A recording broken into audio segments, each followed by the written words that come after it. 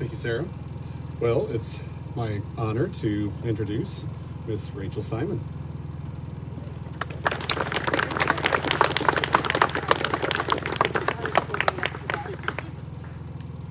Well, first I want to thank Joe.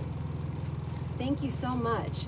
This is all made possible because of you, and it's a pleasure to meet you. I hope to talk to you later.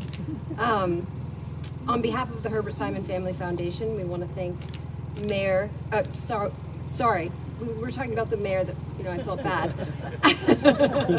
Governor Holcomb for his vision, and for the next level conservation vision, and great contributions to recreation as well.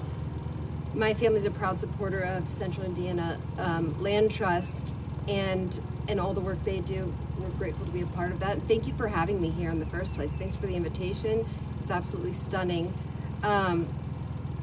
The devastating effects of climate change are growing more and more devastating every day. And as I was speaking to Cliff, we all know the trees clean the air and help us breathe. And it's the most essential and vital aspect to our future and our children's future. And if we don't make a change, they won't have a future. And really that's what it's all about. Also enjoying the nature and bringing people to this area. So again, thanks for having me here. I'm just as happy as everybody else to see this beautiful place.